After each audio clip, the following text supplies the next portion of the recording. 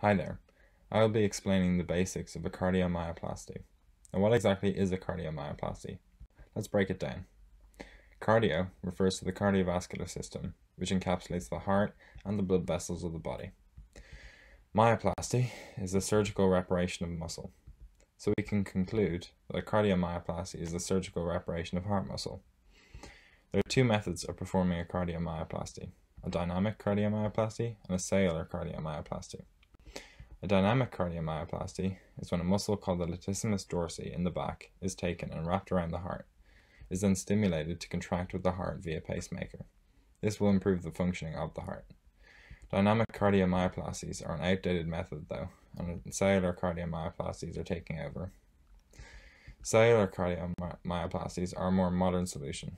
Cellular cardiomyoplasties involve injecting progenitor cells into the myocardium or heart wall. Progenitor cells, like stem cells, can differentiate or transform into a specific cell type. These progenitor cells can take the form of the cells of the heart, known as cardiomyocytes, to replace infarcted cells, or dead cells, into the myocardium and improve cardiac muscle function. There are a few circumstances in which you might need a cardiomyoplasty. Cardiomyoplasties are performed when a patient is in congestive cardiac failure and in advanced stages of coronary artery disease. Congestive cardiac failure is when the myocardium weakens and fluid builds up within the heart, inhibiting its ability to pump blood as well as it should be able to.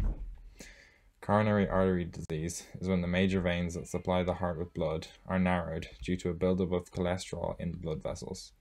This buildup is known as atherosclerosis. It is a minimal, albeit potentially life-saving surgery, and just shows how simple procedures can be so important.